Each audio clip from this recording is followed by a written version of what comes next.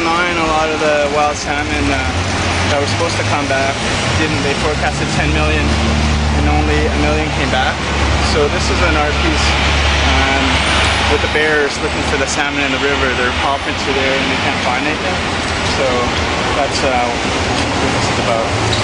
So I want people to ask.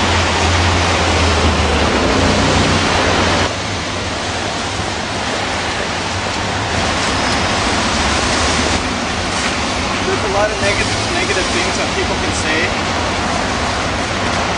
about employees in this building who failed in their duty to protect the salmon. But I've taken a position from the Occupy movement that everybody has the potential.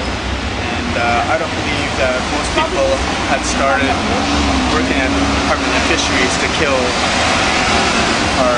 our gift.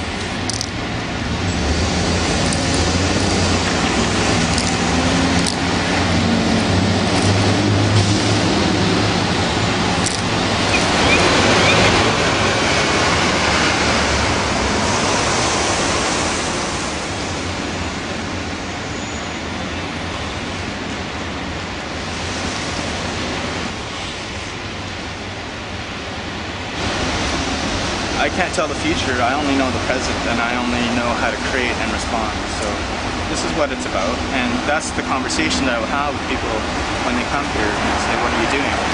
I'm just doing a creative response.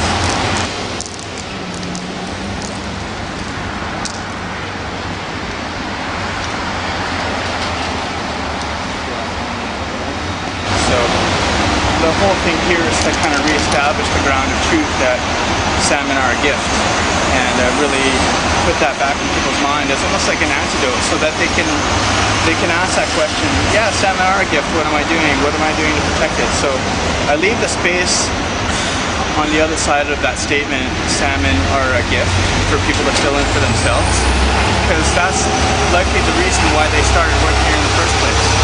So this is just a reminder, not only for people here, but for people on the street, that salmon are a gift. And so we want them to put that question in their mind.